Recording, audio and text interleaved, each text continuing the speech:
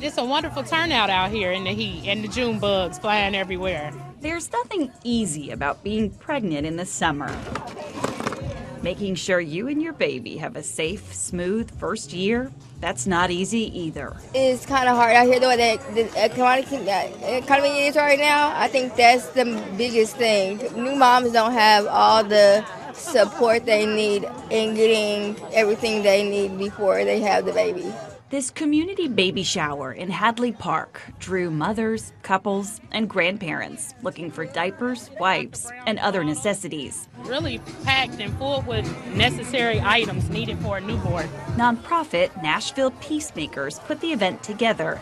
Not being able to provide for their baby can be detrimental to a mother's mental health.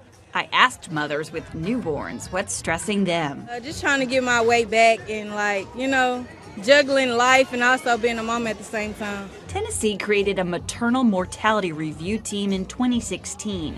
It's found as many as 8 in 10 deaths of women shortly before or after giving birth are preventable. Just this year, Tennessee took more steps to study what's causing and contributing to maternal mortality to prevent future deaths. Legislation added 4 new people to that team.